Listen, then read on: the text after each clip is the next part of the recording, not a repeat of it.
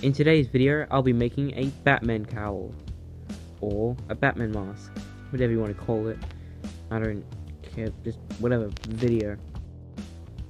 So before I get into all of the sanding and painting of the cowl, I thought I'd show you a little bit on how I actually make all of the 3D models that I use. So, you start off with a new Blender file.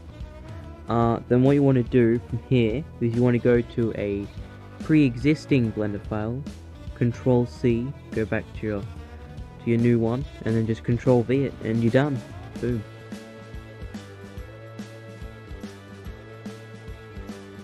Alright, well, you've already seen enough of sanding, and I didn't really record any sanding, so we're just going to skip to the painting. Yeah.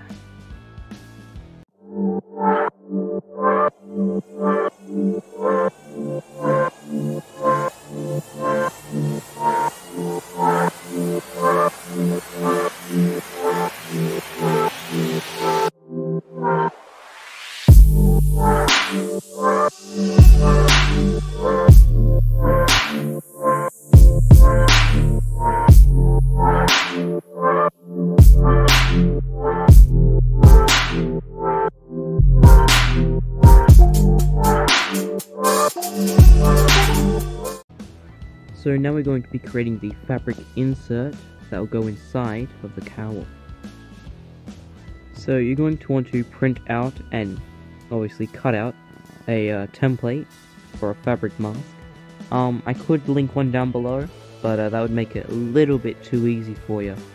So I'm just gonna not do that.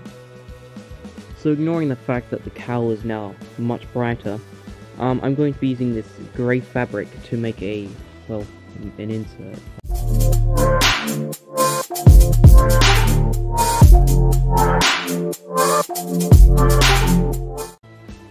Originally I was planning on making the jaw move when you talked, but then I forgot to make a hinge, so I'm just gonna glue the two pieces together.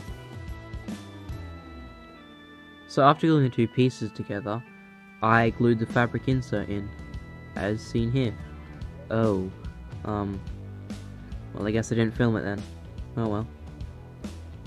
Well, I guess, I'll just show you me cutting open the mouth hole.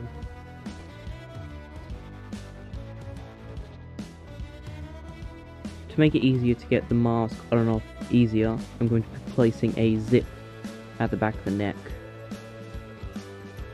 And I put it on backwards. Isn't that fun? And now it is done. Everything is perfect, except for that zipper.